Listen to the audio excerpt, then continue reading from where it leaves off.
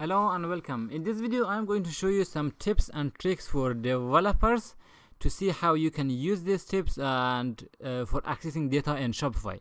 So these are the things only developers are going to need, like normal user do not have to know this stuff.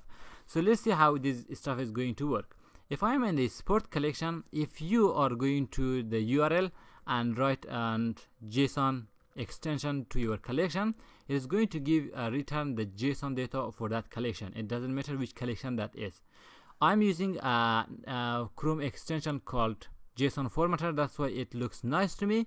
For you it might look something like that. So you can go to Chrome extension and install some of the JSON viewer or JSON formatter.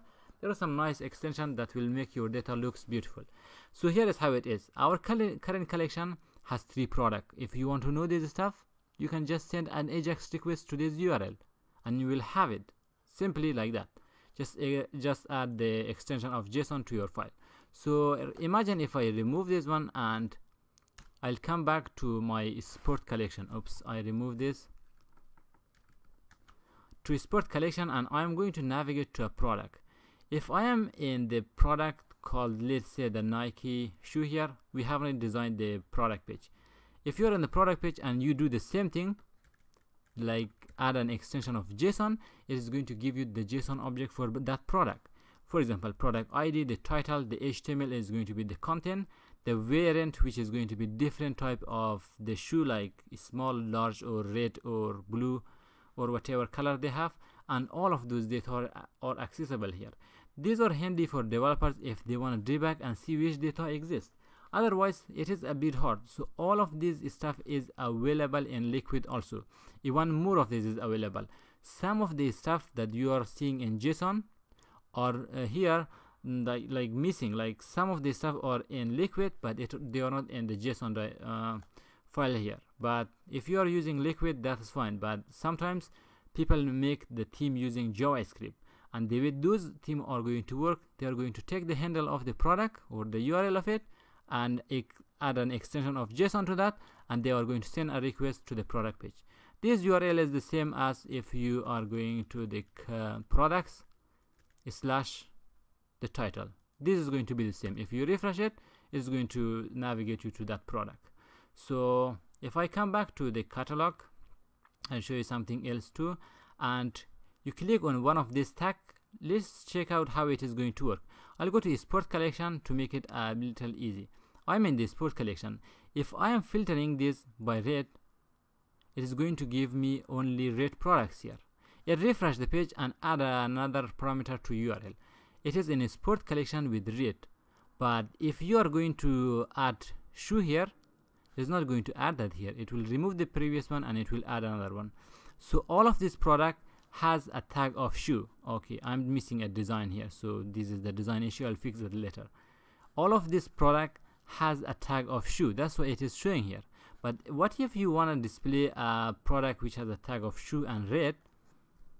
You are going to place it with red. This is how you can filter it.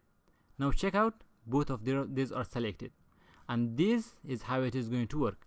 This plus here is not like or something like that. This, it refers to an and it says like both of these product must have shoe and red, otherwise it is not going to show that one.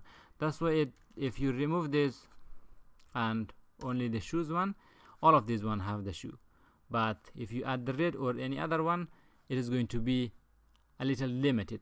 You will come to know about Shopify limitation in filtering. There are so many limitations, but there is always a way to get around Shopify. So I will show you the tips that I will know for sure. If you can, like, if you feel like something is not possible, feel free to comment below this video and I will answer them. But for now, this is it for the front end. This technique works the same way in the back end. For example, you are in the back end and you are going to a product page. If you are in the products and you write the JSON extension here, it's going to give you the JSON one, and all of these are here. If you check out, this is the admin URL. So from the front end, you cannot send an AJAX request here to access this. If you are able to do that one, then you could able to go to the customer and display all the customers also. If you go to the customer, since I am logged in, that's why I can do this one. Otherwise, if someone send a request, customer is currently empty. We do not have any customer in this store for now, but the JSON is available, and everything else will be the same. You have orders, you can access the JSON one. You have the setting, you have menu, you have some other stuff. All of them, if you add the extension of JSON to them, that is available for you. And JSON is also available as a filter for your product. So if you come to the collection page here, for example, I am in this collection and it is going to show me some of the product, like including product price. Here is the product. For example, if I come inside this loop, this is a product, and I will display the product. I can append the JSON filter here, and it will give me the JSON data for that product. If I save it for now, since I am not running a theme watch, it is not going to upload that, but this will output the product with the JSON, and that JSON will be output in the, of course, in the HTML file here in the front end of your website, something here, and that is going to be unformatted. So that is not nice to do, but still for debugging purposes, feel free to just write it down like this, and you will see all the properties available for that product if you want to access them. For example, you have the price.